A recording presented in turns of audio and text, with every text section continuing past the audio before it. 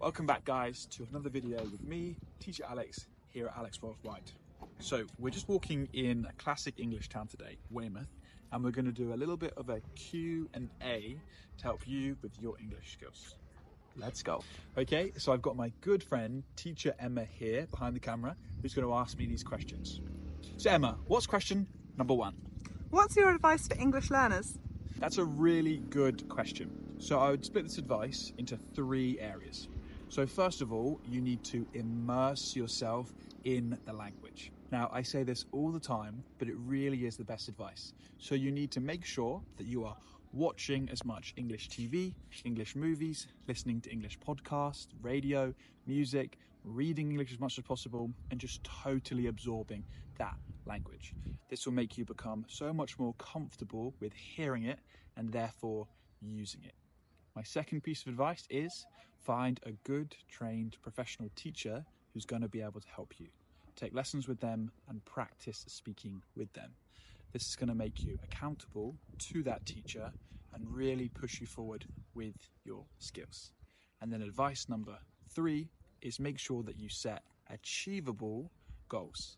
Often when people start learning a language, they want to become fluent straight away, but that is just not going to happen. So make sure you set yourself small, achievable goals.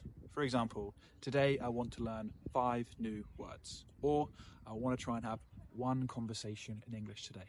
By setting these small goals, you will be able to see yourself progress. And remember, don't put too much pressure on yourself.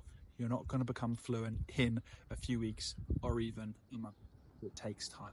So don't put pressure on yourself, be patient, and you will achieve it. So I would say that is my advice for English learners.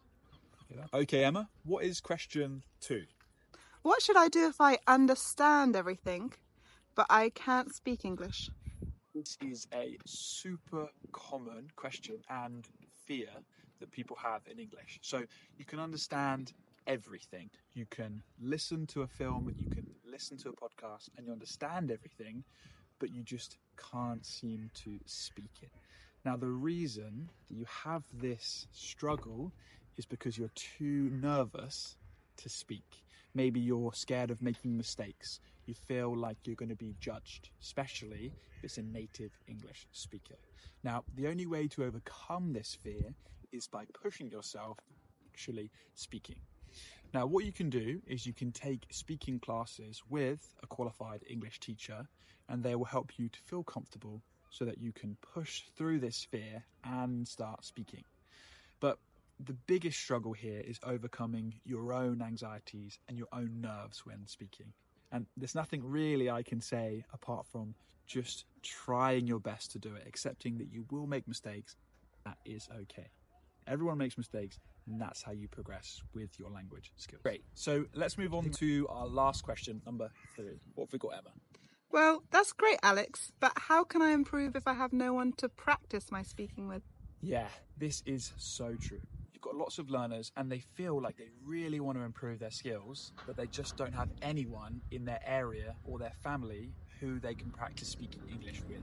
And you think, what do I do? Who can I practice with? Now, the easy answer to this is A, get yourself an English teacher and pay for classes online. I offer those kind of classes, so take class with me. But for a lot of people, this just isn't an option. So how can you practice your speaking skills when you're on your own? So I've got 3 options here. So first of all, you can practice speaking to yourself. Now, I know this sounds a little bit strange, but trust me, once you start doing it, it sounds okay. So for example, start narrating everything that you're doing. So you wake up in the morning and you start by speaking, I'm waking up, I'm going to the bathroom, I'm brushing my teeth, I'm washing my hair, I'm making breakfast, and just start narrating the tasks that you're doing as you're doing them. Secondly, another way to improve your speaking skills is to record yourself talking. Talk about what you've done during the day and record yourself speaking. Listen to it back and notice if you can hear any mistakes or any irregularities or pronunciation mistakes. This might be difficult at first, but the more you do it, the more used you'll get to self-analyzing. Now, thirdly, and probably the best piece of advice, I think, to help you improve your speaking